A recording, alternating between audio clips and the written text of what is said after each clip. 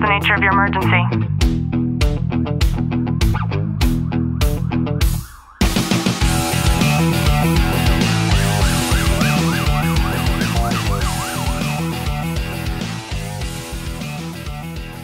Welcome back to the Tactical Living Podcast. I'm your host, Ashlie Walton, joined by Detective Walton. Clint, how are you? I'm good.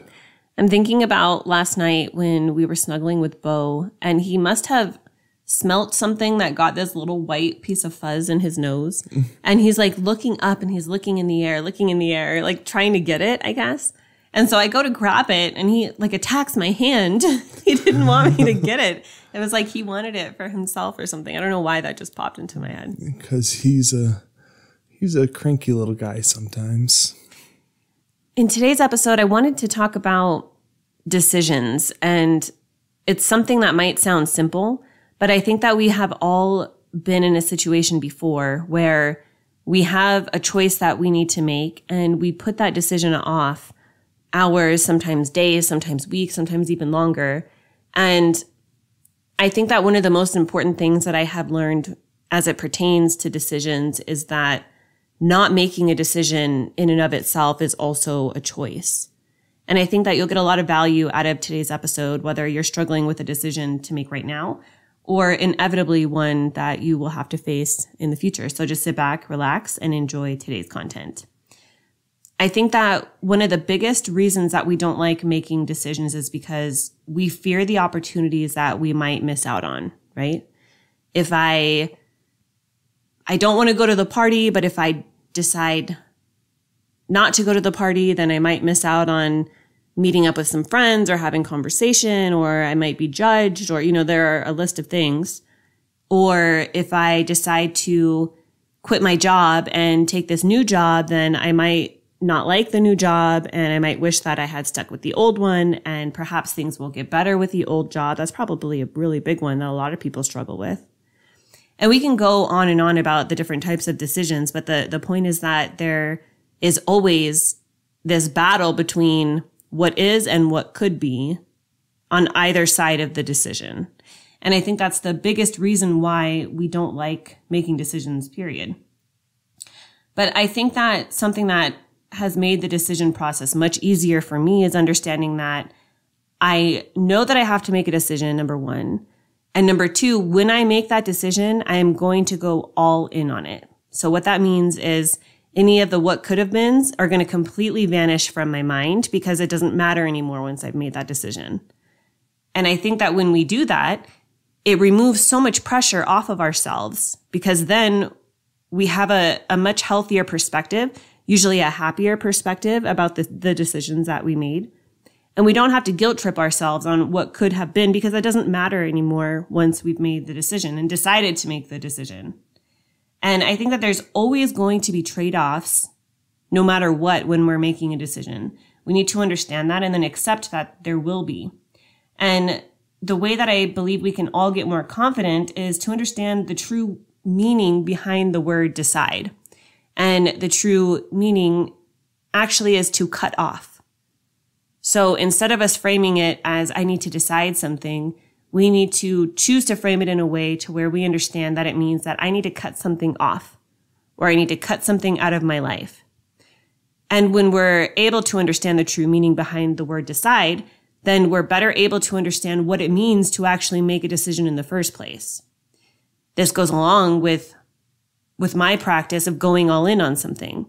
I know that when I decide something, I'm going to go full steam ahead, but I also know that I'm going to completely cut off the options of the other option in the decision-making process because it doesn't matter anymore.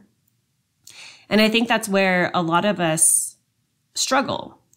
I think that we need to learn how to make very sharp decisions. And I think the word kill is a great one to interject here. We need to kill off the other option. And when we do that, I think that it makes the decision-making process so much easier. And you're absolutely right. I mean, I look at a lot of the stuff that we make decisions on a regular basis. If you make a decision saying, I'm going to do this, and you only put a half-assed attempt to make this happen into it, like it's not going to happen. And you're going to fail. Not all the time, but you will fail if you don't put in that effort. If it's something new and you've never done before and you're trying to expand something or whatever it may be. But if you put in 100%, and I love what you said of when you make that decision, this is what you're going to do, and you put all of your effort into it, then it's going to be successful. It might not be exactly what you pictured in the beginning, but it's going to be successful on so many other levels. And I think just with anything, and like I look introspectively with like decisions that I've made with work or whatever it may be, is I've taken different approaches onto, I decided this is what I'm going to do. And I do kind of a half-assed approach to it in the beginning. And I'm like, well, that didn't work. So I just give up on it. But when I'm like, you know what, I'm going to do this, and I put all this work and effort into something, it happens. And it's amazing when you have that sense of achievement after you put in that work. That's a great example. And it brings up 2 points for me that I think are important to discuss when it comes to the failure aspect of the decision that you have made.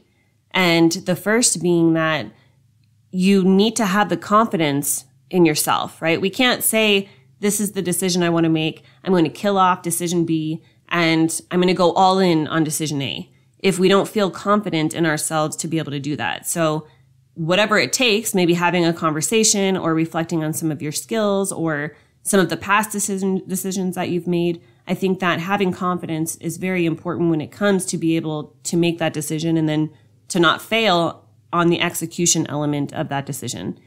And then the second part of that is we often give ourselves too many options. And I'm going to give you some dumb examples of this. We have a washer and dryer, as everybody does. And I got to this point to where there were too many decisions on what the fuck I'm supposed to put into the washer when I'm washing the clothes. We have OxyClean. We have the Downy scent boosters. We have the Lysol laundry sanitizer. We have Tide Pods to choose from. We have liquid detergent to choose. Like, there are too many things to decide to put into the fucking washing machine. And no matter how minute that might sound as you're listening to this, it's those types of decisions that I'm talking about when it comes to making our lives easier. I don't want to have to sit there for 10 extra seconds to decide and then 20 more seconds to execute on the process of putting 32 different things into the laundry to be able to wash my clothes.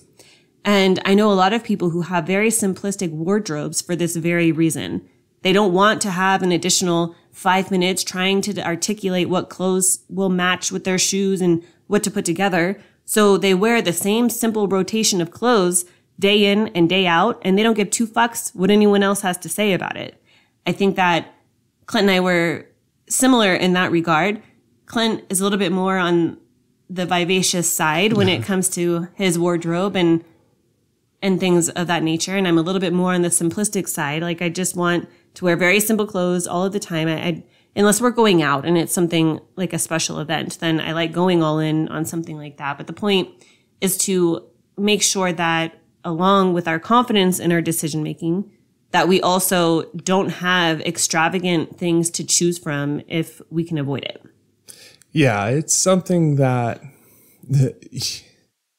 we sit on these decisions when they're so irrelevant to so many things. Like, we struggle with making decisions on the most minute of things, like Ashlie said, was the laundry detergent stuff. So now when a big decision comes up, what do you think you're going to struggle on even more so then? And where if you almost have a step process in place as you're going through this decision and simplifying it, when those big decisions come up, you're going to make a decision a lot quicker than if you didn't have something. And I want to, before we wrap this up, I want to add one more thing to this that has really helped me when it comes to making decisions, and that is to set a time limit for myself. If there's a choice that I have to make, I have tried to make it a process to make the decision as quick as I can. Mel Robbins has the 5-second rule where she has a decision she needs to make and she gives herself 5 seconds to execute that decision. And if it's something that I need to research or talk to somebody about, then I will set myself a time limit to make that decision. I have to make this decision by 4 p.m. today, or I will only give myself 1 hour or 30 minutes, like whatever the process is for you.